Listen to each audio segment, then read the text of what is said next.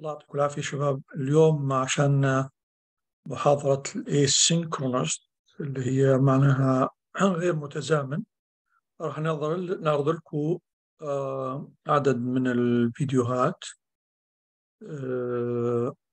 اللي هي موجودة هنا. هنا في عندنا يعني فيديو ما لهوش علاقة مباشرة في السستينابيلتي، لكن خلينا نشوف الفكرة اللي بيحكي فيها مايك سينيك، سايمون سينيك.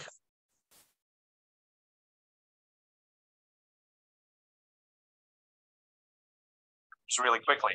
Every single person, every single planet knows what they do 100%.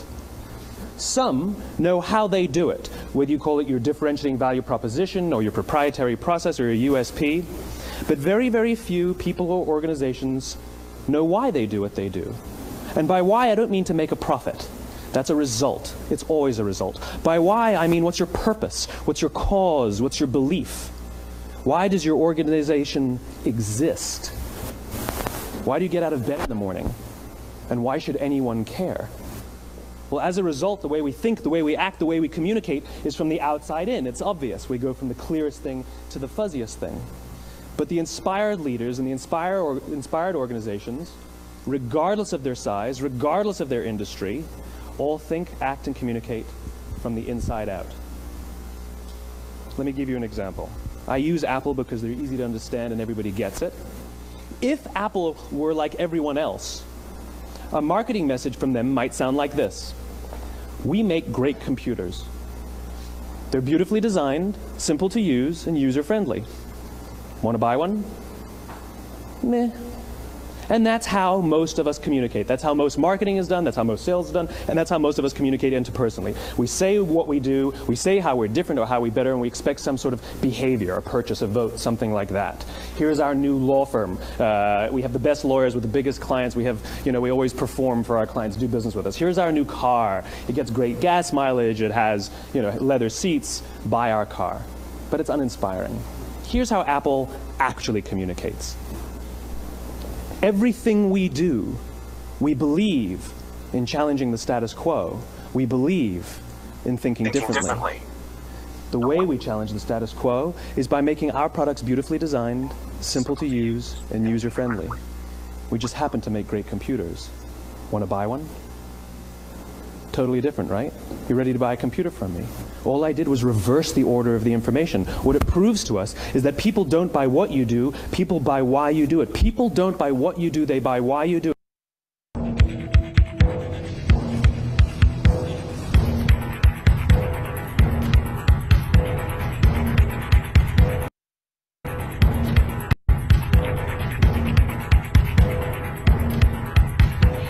Y entonces, doctor González, ¿me va a elegir a mí? No, elíjame a mí. No. No me gusta tu chasis. Y no me gustan las rubias. Entonces, ¿yo soy la elegida?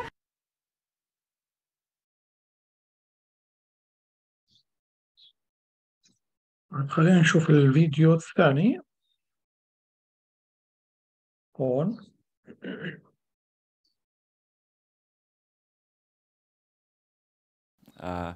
He's had more than 30 million views, and he's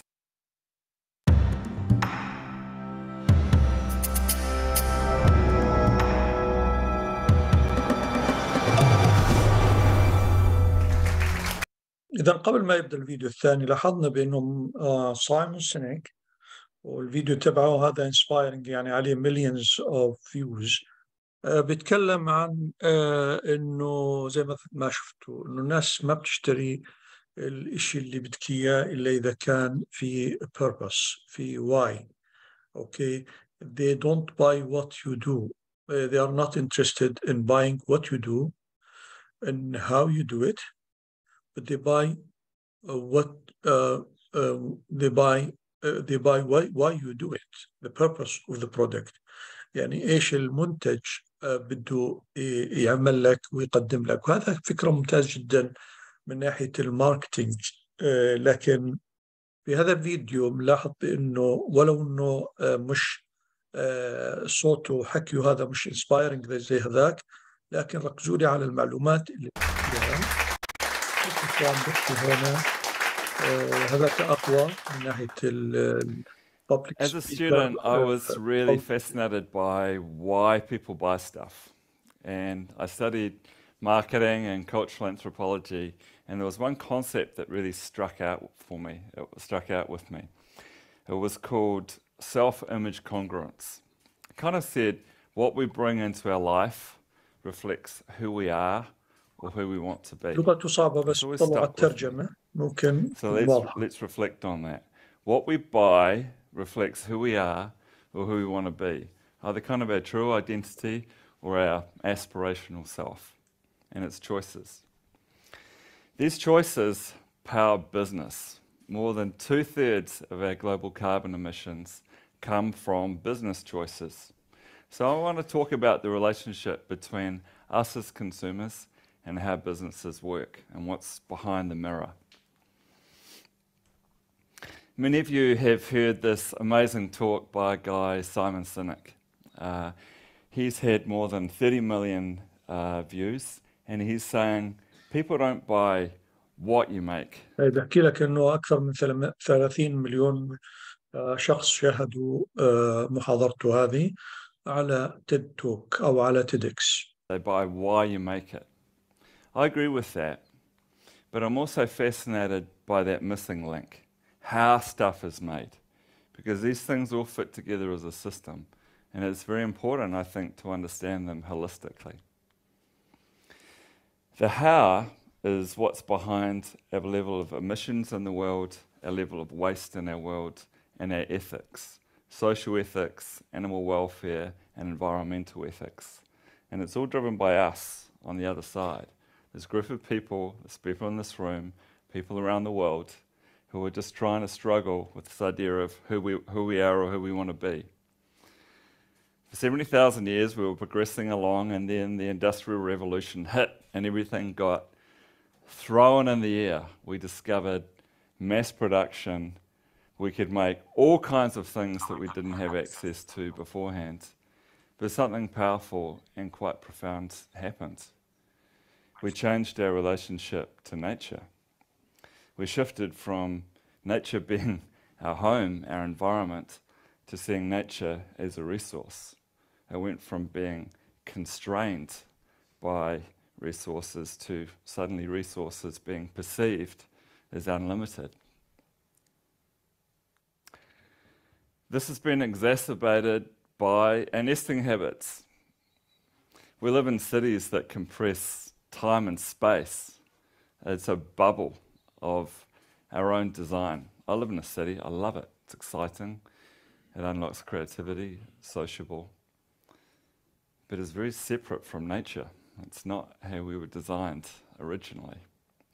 So these two forces, seeing nature as a resource and becoming separate from nature, are changing how businesses work and changing what we buy.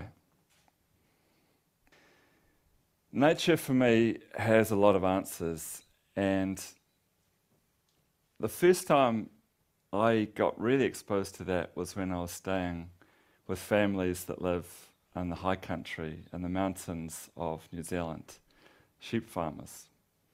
And I learnt that nature is a collection of ecosystems, an interconnected connection of ecosystems, of organisms interacting with their environment. It was the triangulation between the animals, the environment, and the people that really captured me. It was a mini ecosystem in itself. I was very inspired by that, and it really brought to my mind 3 natural laws that I want to share with you in terms of how I've built my own business, Icebreaker. Symbiosis, sustainability, and adaptation. I believe that if we can harness these natural laws from nature and apply them back to businesses, we can build better, stronger businesses. My journey started in 1994 when I was 24. I met an American girl and she toured New Zealand. She stayed on a merino ranch and really wanted me to meet the farmer. I lived in the city. I thought, what do I want to meet a farmer for? But it was a profound experience. And he gave me a t-shirt made out of merino wool. Wasn't as cool as this one. It was like white, it had stones on it, but it felt amazing. I put that on. It was nothing like, the old itchy stuff. It felt gorgeous. I went running in it. I went mountain biking in it. Didn't hold odour, regulated my temperature. And all I'd worn before for outdoor stuff was synthetics, humans synthesizing nature, polypropylene, polyester. This was totally different.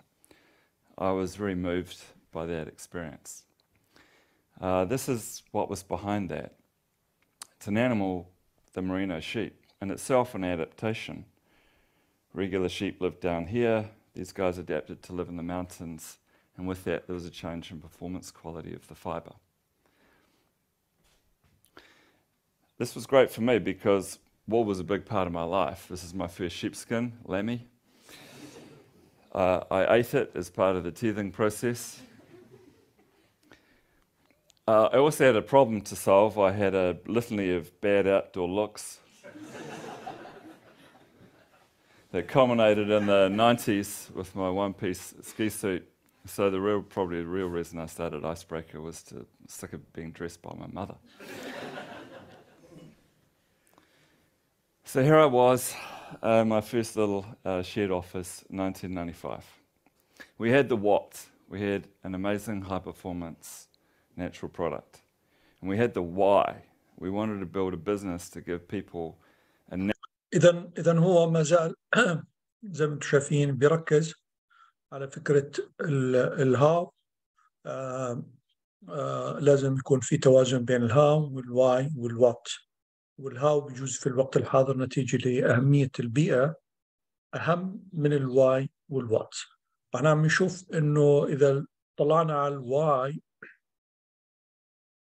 ونشترك كثير مع ناس أو هم بيأخذونا على الواي، لما نطلع على الوقت الحاضر هو زي ما طلع كتاب اسمه فن التفاهة أو نظام التفاهة. بتمنى تقرأوا هذا الكتاب، نظام التفاهة. نظام التفاهة بيأخذنا على مثلا الواي اللي بنشترك فيها مع المجتمع اللي حكاها سايمون سينيك، واللي هي تسويقية بحتية ما لهاش علاقة في الإثيكس وفي قضايا مشابهة. بيأخذنا على طفل عمره 10 سنوات أو 12 سنة وعنده مكاسب بالملايين، بيكسب شهريا مئات الألوف من خلال التفاهة على اليوتيوب، من خلال بث أشياء سخيفة جدا بيشوفها الناس. وهذا كمان زي أذى للبيئة وأذى للثقافة وللقيم وللعادات والتقاليد اللي بتنزل بالواحد لمستوى رديء جدا من التفكير ومن الضحالة. فالتلوث هو ليس التلوث فقط أو الأذى على البيئة أو environmental harm هو فقط physical. Sometimes we have also cultural, ethical, educational levels بتكون مستواها متدني جدا. فهو بيحكي لنا عن الوات والواي والهاو، لكن هو بيحط question mark كبيرة على الهاو. أرجو متابعة الفيديو، طويل كثير. هو يعني natural choice in an age of synthetics because all the outdoor gear was synthetic. What about the how? I didn't know how to make stuff. What I'd inherited, because I bought the idea and the farmer became a shareholder, and I'd inherited a very basic kind of prototype. We bought some yarn, made some fabric, chopped it up, made some garments, and it worked for a little bit. In 1997, I got a letter from a merino wool grower, and she said, "You're a disgrace to the industry. This top, which is supposed to be awesome, fell apart." And I was so shocked. I didn't know what happened. What had actually happened was that the wool that was in the yarn, we were only buying yarn, was a bad batch of wool. The reason it was a bad batch of wool is because it was breaking. The reason it was breaking is because the animals weren't healthy. The reason the animals weren't healthy was because the environment wasn't providing them the sustenance they need. That's when I realized that looking beyond and challenging every stage in the supply chain would reveal opportunities, sometimes real challenges too. So thinking about this symbiosis, how organisms work together for the benefit of the ecosystem. What the farmers needed at the time reminded me a little bit of the first rule of business. To get what we need to give others what they need. They were part of an auction system. They'd sell their wool on international markets. They didn't know if they were going to make a profit or a loss. What we needed was high quality product with clear ethics behind it.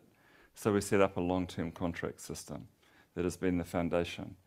We've worked with up to 200 families. We buy around 1,000 tonnes a year, and we pay a price out to 3 years in advance. That lets them make long-term planning decisions and gives us what we need in terms of quality and the ethics behind it. But that's just only the start. There are 3 principles that I learnt. Traceability, we have to know where our raw materials come from. Ethics, through purchasing those raw materials, we have to have clear ethics. And visibility, if you put a middleman or something like that in the middle, they're optimized to get the cheapest stuff in, and that's how you cut corners. A friend of mine used to run a global drinks business. Their policy was they had to buy sugar from a middleman, and that had to buy from a middleman because with 2 levels of obscurity, they didn't have to take responsibility for the sugar. That's the antithesis. 3 people came into my life. Janine Benyus, Michael Braungart, and Peter Senge. They were all speaking at a conference I was helping organise in New Zealand. And they each gave me insights for the next stage of our journey around biomimicry, around taking responsibility for additives in the supply chain, and thinking holistically as a business as an interconnected web of biomimicry, around taking responsibility for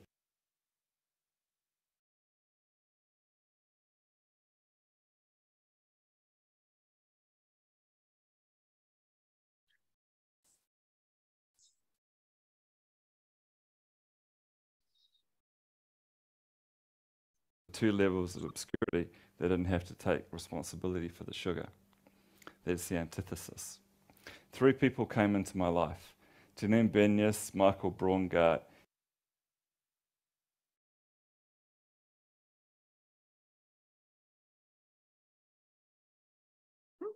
أوكي، أنا وقفت هنا Peter علشان Senge.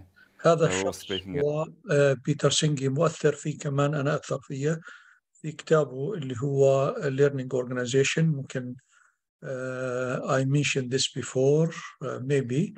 كتاب له اللي هو في Learning Organization, one of the best books in about learning organization, which is titled The Fifth Principle of the Learning Organization. The Fifth Principle اللي هو System Thinking. وأنا بحكي لنا عن System. اسمه بيتر سينجي، not بيتر سينجر. بتعرفوا الترجمة هون بياخذوها زي ما بيسمعوها، وهو لغته نيوزيلندية صعبة شوية. فهذه بس هذا الرجل مؤثر جدا أنا فيه شخصيا، اللي هو هون بيتر سينجي أو بيتر سينج، كتابه اللي هو في Learning Organization. At a conference I was helping organise in New Zealand. And they each gave me insights for the next stage of our journey around biomimicry, around taking responsibility for additives in the supply chain, and thinking holistically as a business as an interconnected web of systems. Because our next challenge was about sustainability. It was about how we reduce waste and create the most efficient ecosystem. Because I had a big problem. Sales were growing, but the supply chain we had based in New Zealand was collapsing. I did a global search around the world, and we looked across America, we looked across Asia, we looked across Europe. The worst manufacturing I found was in China. Old school polluters cutting costs. The best manufacturing I found was in China. A new breed of highly efficient, highly ethical, companies with the best technology in the world. That taught me this key insight. It's not where it's made, it's how it's made. It's actually the ethics behind the partners. So in that quest to build a supply chain, we got so many choices. We got waves and waves of choices. And I need something to guide me the whole time, all the way through. And it was that exploration. It was that asking what was behind the product and how they made it. That's how we managed to build a supply chain 13 years later, which still I'm proud of, and we're working on, and we're improving, but we've got the foundations in a strong place. Another person that really amazed me was Ray Anderson and his turnaround of Interface Carpets. He says it was a disgrace. We were a plunderer of the earth because they were an old school polluter. Yet through a focused program, they reduced fossil fuels by 60% and got water usage down by 3/4. It just reminded me, you know, this stuff is really hard, but it takes an intention. It takes a consciousness for a company to take on a search and to harness some of these laws to see how businesses can be stronger. It's very much a journey. We haven't got it nailed, and we're constantly faced with trade-offs. For example, we have a product that has a little bit of nylon in it. It does that because it makes it last twice as long, but it reduces the biodegradability. And your customer, and on the other side, the environment. This is where the real power, either who we are, this is where the real power lies. All businesses die if they're not powered by consumers. It's about the balance between these two worlds. I'd like to leave you with this question then. As we go forward, as you think today, and hopefully think for the rest of your life, this question, who are we as a species, and what do we want our world to be? It is our choice. Thank you. Responsible for all the in the production of electricity. So they've got a problem. But what a response. They buy Solar City and integrate it into their business. They're extending their ecosystem to not only, to not contribute to the problem, but to help solve it. We have a fantastic turnaround opportunity around renewables. So in summary, your business just isn't the cool bit. It's not the why and the what. It's the how. Imagine a line between these things, an integration, a holistic integration between how a business is made, because the why of a company, the real integrity, is just as much the products as the system behind it. When we're trying to balance these two things, we've got the how responsible for all the emissions in the world, but also that is the opportunity to make the most difference and reduce those. By embracing these three laws from nature, I believe we can build stronger, cleaner businesses by introducing concepts such as symbiosis, sustainability, and adaptation. And thinking like nature, business itself can overcome this gulf and start reconnecting. And it's not about being perfect, it's about being on the journey for better. And us, on the other side, here we are, buying or choosing not to buy stuff, which is reflecting either who we are or who we want to be. This is where the real power lies. All businesses die if they're not powered by consumers. It's about the balance between these two worlds. I'd like to leave you with this question then. As we go forward, as you think today, and hopefully think for the rest of your life, this question, who are we as a species, and what do we want our world to be? It is our choice. Thank you. اوكي اذا هنا بيتكلم عن integration between how and why and what، وبيتكلم ايضا عن يعني العملية اللي بتتم او تمت في بعد الثورة الصناعية and trying to squeeze the ecosystem to the benefit of mankind without any type of natural balance between these three concepts. فلذلك العودة إلى الطبيعة بطريقة منطقية، بطريقة فيها بالانس. والآن نترككم مع فيديو مؤثر أو مهم، ومنلاحظ أنه هذا الفيديو عليه 37.9 almost 40 million views. أوكي، وبنحاول يكون في هذا الفيديو طبعا أيضا في ترجمة، والفيديوهات ممكن نحط اللينك تبعهم على الموقع تبعنا على الإي ليرنينج في هذا المكان على الإي ليرنينج. فنتركه ل 90% of all the product that we make every year for packaging, which is only used probably for one short time at the very beginning of its life cycle, it was then wasted, thrown away, legal to be sustainable, but nobody wants to pay for it. Now, admittedly, that's a really aggressive statement. It's extreme. Everyone and no one, but I stand by it. Let me give you a little bit of background. So when I think about everyone, I mean, when we think about tomorrow, we don't want things to fall apart.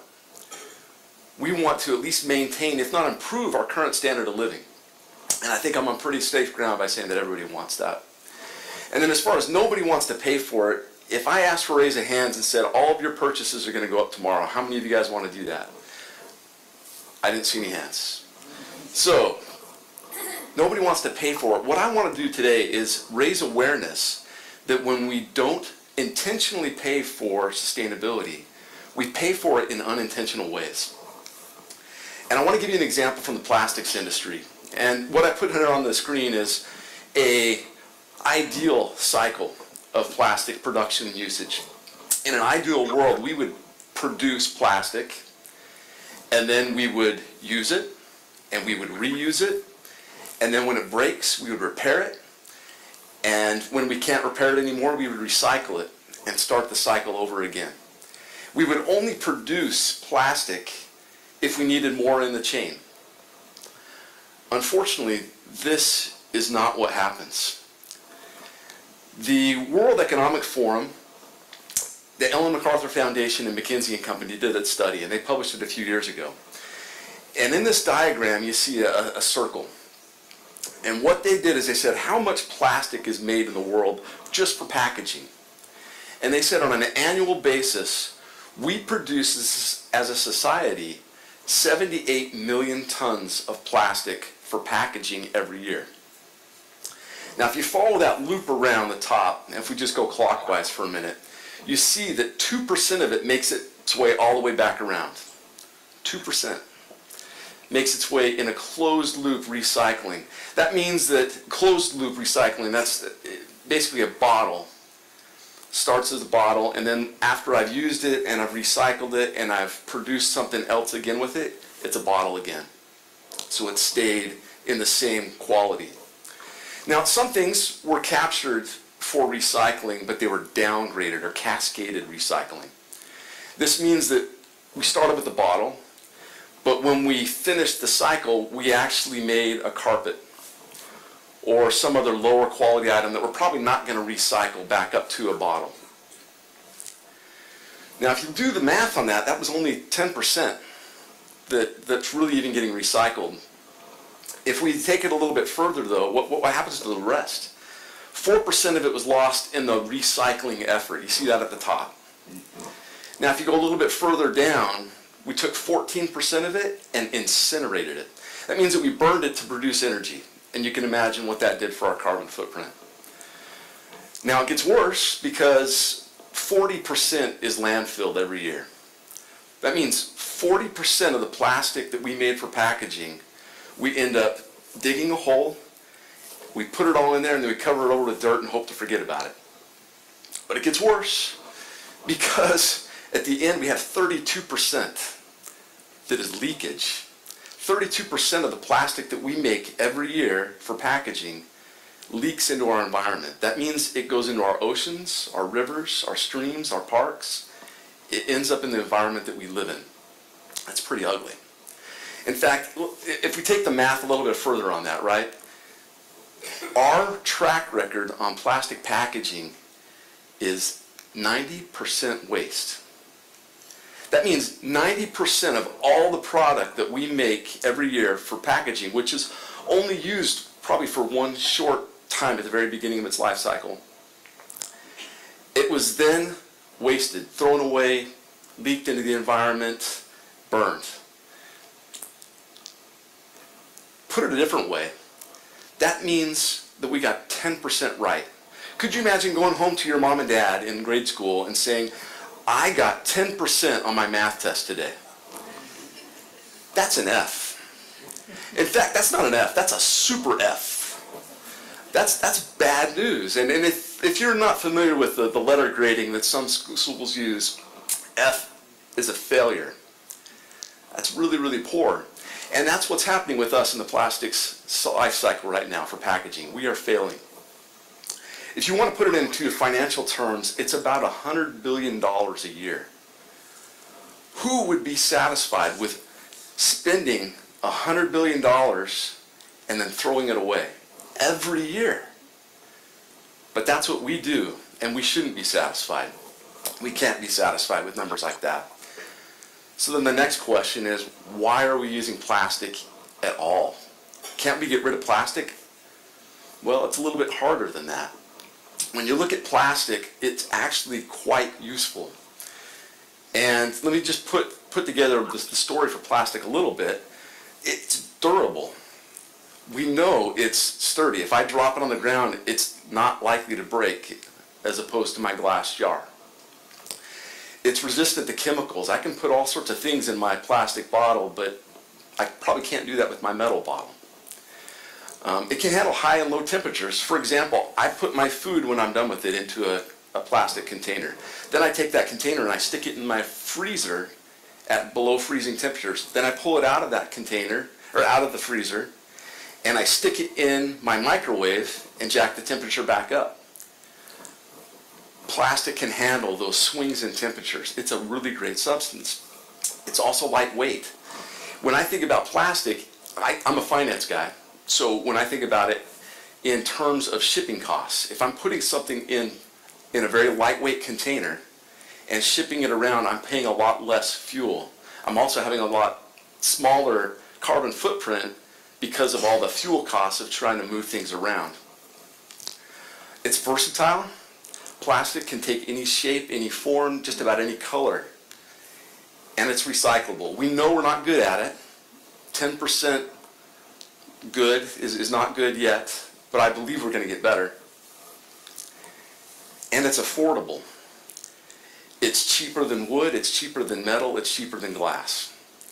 So when it comes down to it, why do we still use plastic? There's a number of reasons. So then, is there anything that we can do to fix the problems with plastic then? Well, when I look at the problems of plastic, I see two main problems. The first problem is that it's made from oil at the beginning of its life cycle. We're taking a limited resource on this earth and we're using it all up to create something that we just throw away. The second problem with plastic, and we've already talked about it, is at the end of its life cycle, we throw it away, it's wasted, it pollutes our environment. Is there any way that we can improve that? And there's actually a lot of ways that we can improve that. There are a number of companies out there, a number of technologies that people are trying to work on and improve these two issues. One I'm just going to mention tonight is bioplastics. And when you throw bio at the beginning of a term, it sounds really exciting, but what does it really mean? So let's define what a bioplastic is. It's one of two things. It's either bio-based, means that it was made from something that can be grown over and over. We didn't make it out of oil, which is a limited resource. We made it from sugar or corn or something that we can make over and over and over. An example out there is actually bio-PE. So there's a plastic that's bio-based. Or if it's in the bioplastics realm, it could also be biodegradable. That means at the end of its life cycle, when we throw it away, it'll actually break down and become food for microorganisms. Think a tree that falls over in the forest, it breaks down and becomes food for other things. And there's an example of that, PBAT. There's also a plastic that's pretty exciting called PLA that's both biodegradable and biosourced. So there's a plastic out there that could solve both of our problems. It's environmentally friendly on the front end, and it's good for the environment on the back end. This is great news. So you're probably asking yourself 3 questions. And if you're not, I hope you are. I'm going to point out the 3 questions right now. 1, why haven't I heard about PLA? 2, why haven't all plastics been converted to PLA? And 3, why is a finance guy giving us this presentation on a new technology? Okay, it's fair. Those 3 questions, I'm going to ask you to hold on to them for just a minute, and I want to talk to you about how decisions are made. Economists for years have been talking to us about self-interest. They said that whenever we make a decision, we make it based on our own self-interest. We want to know what's in it for me with them. What's in it for me when I make a decision, when I make an investment on my personal finances? I want to know what's in it for me. A lot of times we unfortunately break this down to just money. We think what's in it for me, I'm going to get rich. But there's a lot of other things that could be in it for you. For example, if we go back to that plastics example, if you take your plastic bottle, you have a choice. You could throw it away in the black bin and it just goes to landfill or maybe incineration, or you could take that plastic bottle and you can stick it in the blue bin for recycling. Maybe you put it in the blue bin because it just makes you feel good. You feel like you're making a difference in the world. That's what's in it for you sometimes. It's not just all about money. Now, if we as individuals are looking at our own self-interest, and our self-interest is broader than just money, I would propose that corporations act in their own self-interest as well. And it's not always just about money. In fact, corporate boards are made up of individuals, just like you and me. And I want to talk to you about decisions that are made in boardrooms. And my experience in boardrooms is the people that are in those rooms are trying to figure out what's in it for them, but they're also good people that are trying to make a difference in the world. They're trying to improve the world around them. But boards have a lot of decisions they've got to make. So they've got to boil the decisions down quickly into a matter that they can do something with.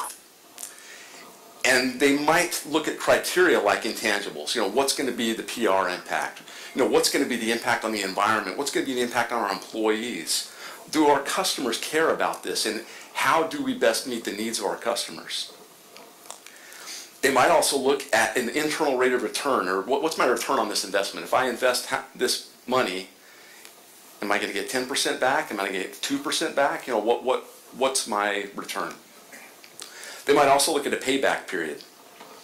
What is the amount of time that it's going to take for me to recoup the costs that I put in originally for the investment?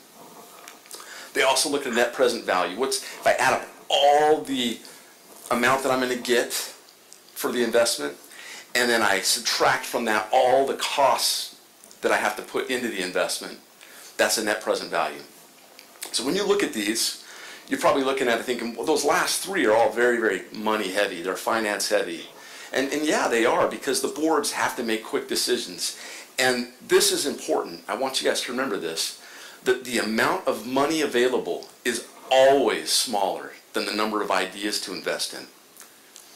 So every board out there might have 50 ideas that they can invest in, but they've got to only, or maybe they only have money to invest in 2. So you've got to boil it down quickly, and sometimes the financial metrics are the ones that drive some of the decisions. With that in mind, though, now that we understand how boards might be making decisions, I want to talk about other groups that might be thinking about this WIFM decision, specifically around plastic. If I'm thinking about plastic, and I heard about this new technology, PLA, What might I be doing about it? Well, if you're a PLA producer, and full disclosure, I work for a company that makes PLA. So, I'll tell you, what we talk about in our boardroom is how much can we sell? How much can we make? And if we make it, what can we sell it at? What are people willing to pay? And what are our costs going to be? Can we even make money on this? Because if we make the bad decision, our company will not be in business in a year. If we make the wrong decisions, our company is not sustainable. So sustainability is important in the boardroom too. Other groups that might be thinking about this are plastic users. So if I think about a plastic user, people that buy plastic, they're wondering, if I buy this new technology, PLA, and I turn around and sell it to my customers, can I recoup the costs that I put into it? Are my customers willing to pay for it? And maybe even more importantly, if I don't offer PLA, are my customers going to go elsewhere? Will I lose business out of this? Another group that's thinking about this decision is consumers, and we're all consumers.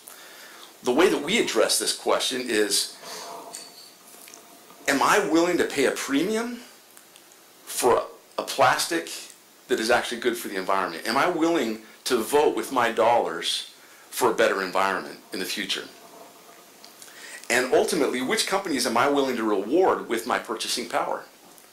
Because when you make a decision with your dollars, or your euros, or your renminbis, whatever currency you're using, you're making a statement to other companies and saying, this is what I want more of.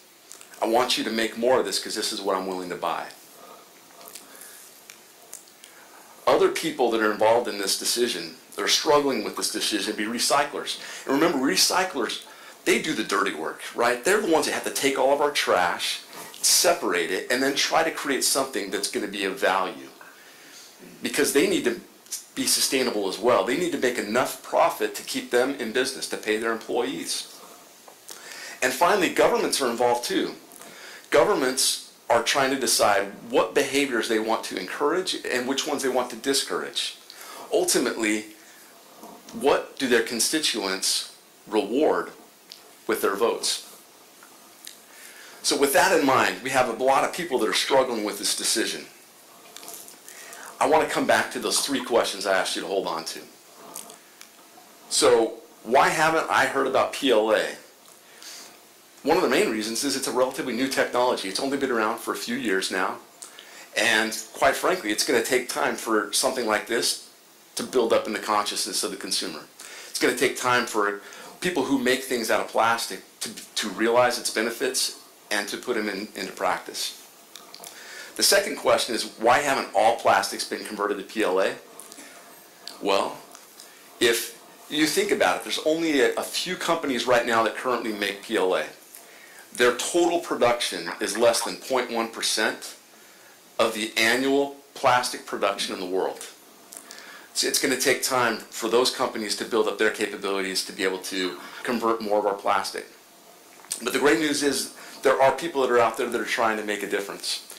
Now the biggest question here, and you guys got a good laugh out of earlier, why is a finance guy telling us about this new technology? I want to tell you a little bit about my evolution on sustainability. For me, sustainability, I remember hearing about it early in my career, and I would see it as a line item in somebody's budget and think, what are we spending this on? I don't understand this initiative. And I remember having conversations with my colleagues where we'd say, why are we spending on this? We can't afford this. Remember, we had 50 other projects that we're trying to invest in. Why is this one bubbling to the top? That was my initial exposure. After a period of time, though, I've had a paradigm shift. A period of time where I've actually received some education and a better understanding. Two things that come out of it. One, I've realized that our customers actually want us to do good things for the environment. And they'll reward us if we do the right thing as a company. Two, I've also realized that we as business leaders, and in any case, when we're talking about our costs, we can actually reduce our costs, improve our bottom line when we use and initiate green projects. things that are good for the environment. When you think about your windmills, your solar panels, your LED lights, there are actually bottom line benefits for doing these green initiatives. And what I've seen in myself and in my peers is that that evolution has led to the CFO to becoming now the champion of sustainability in their companies. Rather than saying at the beginning, stop doing green, I can't afford it, the CFOs are now saying, bring me more green initiatives, we can't afford not to do it. So with that in mind, I really want to get to the heart of my message today, and I have two different things, two different groups I want to speak to. First, I want to speak to businessmen and women, people who are in the mix right now trying to do something to make a difference. 3 thoughts for you. One, are we creating businesses that can survive? Not just the quarter, not just the year, not just the next long-term plan cycle, but for the long haul. Are we creating sustainable businesses? And in conjunction with that, are we creating an environment where our employees, our customers, our families actually can thrive and survive the future? And finally, from the business community, I want to make sure that we understand that people are not going to choose a sustainable solution if it doesn't compete with a non-sustainable solution. It's at least got to be in the mix. It's got to be competitive on cost. It's got to be competitive on the technological benefits. We need to make sure that we're bringing forth ideas that actually make this world better. So that was my first group that I wanted to talk to. I wanted to talk to businessmen and women. But now let me talk to all of us, when it comes to sustainability. And the real question here is, are we willing to put in the work and effort to come up the evolution curve on sustainability? What are we willing to do to make a difference? Realizing that when we buy something, we're making a vote. When we say that we want a certain kind of product and we let it be known, we're making a vote. We have a lot of power as consumers, and let's make sure that we use that power. Let's get educated on what's in it for us, because everyone wants to be sustainable, and we can't afford not to be. Thank you. But now let me talk to all of us. All of us. Okay, I think يعني هذول الفيديوهات اللي شفتوهم enlightening videos about sustainability, about finance. يعني هذا الزلمة finance CFO كأنه يعني chief financial officer، ومنلاحظ أنه كم درجة اهتمامهم في هذا في البيئة وإلى آخره. ف يعني نلاحظ بأنه هذول الفيديوهات مختلفة شوي عن بعضها، بس خلينا نطلب منكم أنه كل فيديو من هاي الفيديوهات الثلاثة اللي شفناهم، اللي هو هذا وهذا ومايكل سينيك، أيضا راح نشوف كيف نوفره. أوكي، هذول الفيديوهات الثلاث، يعني مايكل سينيك ممكن نجيبه مرة ثانية ونقول له تعال، نقول سايمون سينيك، عفوا سايمون سينيك ممكن نحط مثلا هاي هون برضو. أوكي، هذا اللينك تبعه. ممكن يكون في لينك آخر لأنه هذا يمكن مش كريديبل أكثر، بس ممكن تحط سايمون سينيك، بس تحط زي ما أنا حطيت هنا سايمون سينيك people don't buy what you do don't buy what you do, they buy why you do it. وهاي الخارطة تبعته الشهيرة اللي هو why in the center، اللي الكور عندنا why وليس how and what. في منطق، لكن المنطق هذا بيفتقد للsustainability، وبيفتقد للإثيكال أسبيكتس، يعني المنطق. إذا كان واي فيها منطق وفيها أخلاق وفيها sustainability متساوية مع الكاستمر، فما فيش مشكلة. بس السؤال الآخر بيطرح نفسه: هل الكاستمر rational towards sustainability؟ of course not. لأن الكاستمر بده أشياء سهلة، بده أشياء ممتعة، بده أشياء يعني انترتينمنت، بده. وهذا السبب في الماس برودكشن، في الإنتاج الواسع النطاق اللي ظهر منذ الثورة الصناعية لحد الآن. لأنه الكاستمر بده خلينا انتج قد ما تقدر، بروديوس سيل ماركت. هاي الايدياز يعني هي حلقة لا تنتهي، يعني انفينيتي في الموضوع. إذا إحنا بدنا زي ما بده الكاستمر، والكاستمر is not always right. يعني الكاستمر بدخن، وهل الدخان وشركات الدخان اللي صنعت الدخان أو الخمور أو الحشيش أو المخدرات، الكاستمر بده إياها، الكاستمر طلبها. بس أي نوع من الكاستمر؟ فالراشناليتي والعقلانية والمنطقية تبعت الماركت أو الكاستمر مش مفيدة للسستينابيلتي في كثير من الأحيان. هي بتفكر بالوقت الحاضر وما بتفكرش في المستقبل، بتفكرش في التعريف اللي حكينا عن السستينابيلتي للأجيال القادمة وبقاء الأمور للأجيال القادمة.